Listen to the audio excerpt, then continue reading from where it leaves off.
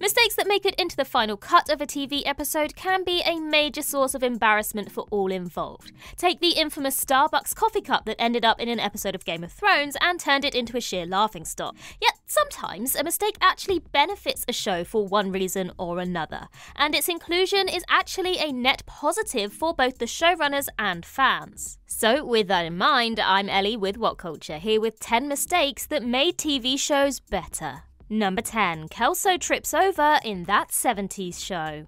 A mistake that made it into one of That 70s Show's earliest episodes ultimately ended up having a major impact on how one of its main characters was presented throughout the sitcom's tenure.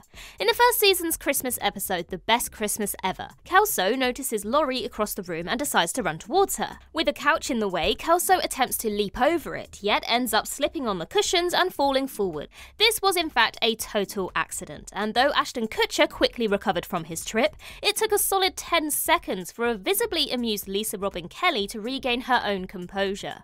It was ultimately agreed that the gaffe was funny enough to not only be kept in the episode, but also kickstart a running joke that endured throughout the show about Kelso constantly getting heard. Number 9. Holly goes off script in Breaking Bad. Breaking Bad's third to last episode is generally accepted to be the series' finest hour, but one of its most emotionally wrenching moments was a pure accident and not at all in the shooting script. Near the end of the episode, Walt flees his home with his young daughter Holly in tow. He then changes Holly's nappy in a public toilet, after which she begins tearfully calling for her mama Skylar. This causes Walt to finally come to his senses, leaving Holly at a fire station with a note containing her home address. This all feels totally organic, and yet, Holly wasn't initially supposed to say anything at all. The young actress who played Holly actually saw her real-life mother standing out of frame, and being a baby, instinctively called for her. Now, were she working with a lesser screen partner, the take could have been ruined, but Bryan Cranston remained in character and reacted to his young co-star with a perfectly devastated expression. Considering how brilliantly this tees up Walt's decision to drop Holly at the fire station, it feels totally planned even though it wasn't. Number 8. Donald Trump wants his blue blazer black in Friends. In the season 4 episode The One with Phoebe's Uterus, Joey shows up wearing a blue blazer, to which Chandler quickly retorts in typically sarcastic fashion, "Donald Trump wants his blue blazer black." In the script, Perry was supposed to say blue blazer back, but got a little tongue-tied, yet both Perry and his co-stars managed to remain in character. Rachel mockingly asks him why would he want his blue blazer black, and best of all, Monica hilariously says, "You messed it up. You're stupid." On the one hand, this skirts a fine line of being meta, yet remaining consistent with the characters' established personalities. And given Chandler's unrelenting smartassery throughout Friends, it was hilarious to see him undone by his own botched wit and knocked down a few pegs in the process. Number 7. Someone drops a scalpel after Blake's death in MASH.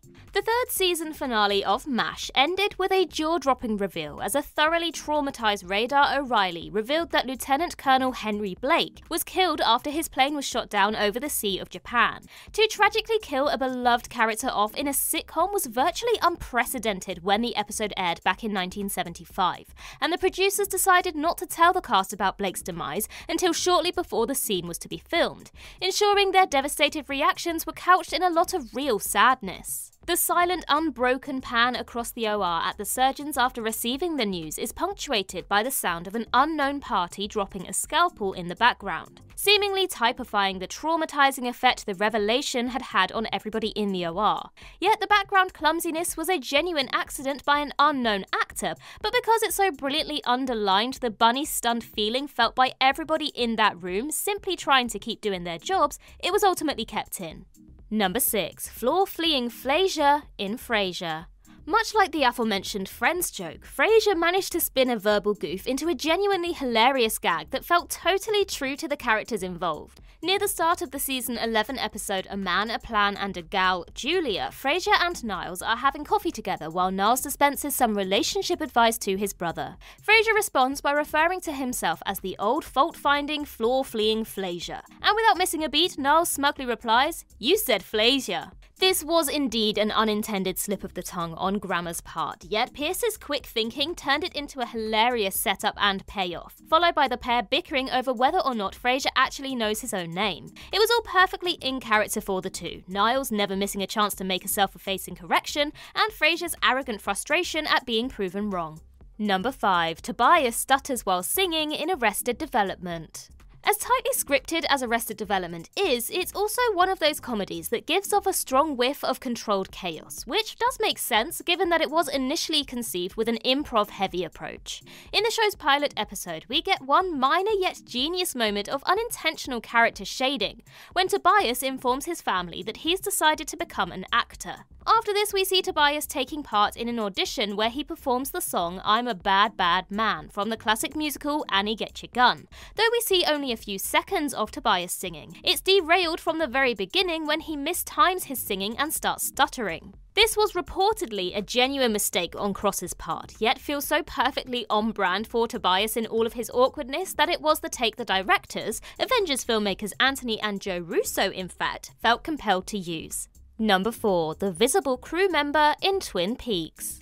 The dreamlike logic of Twin Peaks makes it absolutely perfect for rolling with the punches and just including mistakes in the end product. Yet David Lynch took this approach to extremes few could have ever anticipated. While shooting a scene from early in the first season involving Sarah Palmer, the face of one of the show's set dressers, Frank Silver, was accidentally visible in a mirror behind her. When reviewing the take, Lynch felt that the mistake had such an eerie quality that he decided to not only keep it in the final cut, but also offer Silver another job playing the series' primary antagonist, Bob. In the hands of another filmmaker, the shot would have simply been reshot without Silver, and that would have been that. But Lynch smartly realised he struck gold here, and Silver's expressively creepy face became a major source of terror for the show's remainder.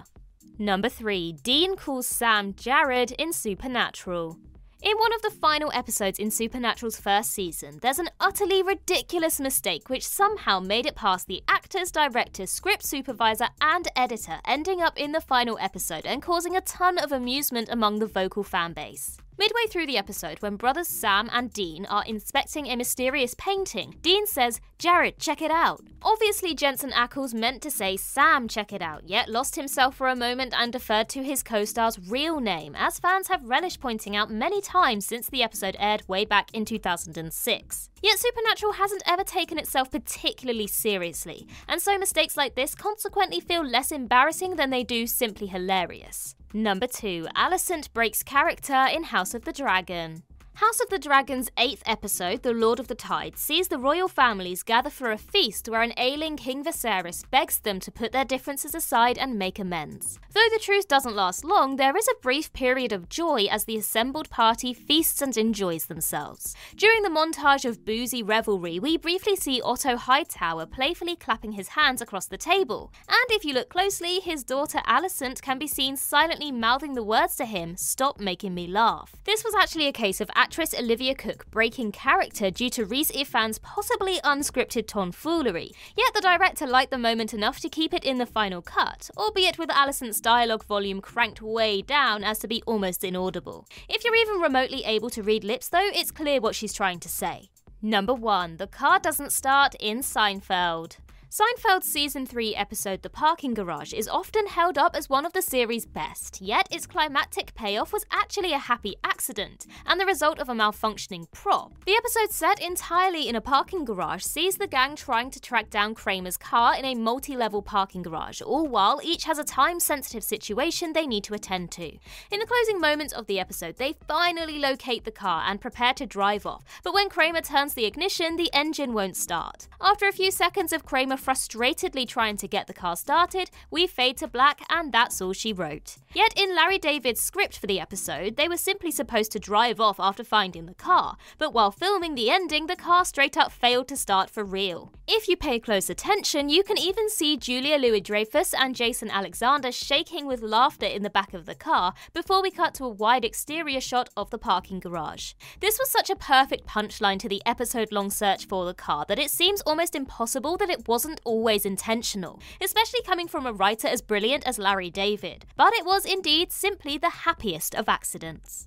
And that concludes our list. If you think we missed any, then do let us know in the comments below. And while you're there, don't forget to like and subscribe and tap that notification bell. Also, head over to Twitter and follow us there, and I can be found across various social medias just by searching Ellie Littlechild. I've been Ellie with What Culture. I hope you have a magical day, and I'll see you real soon.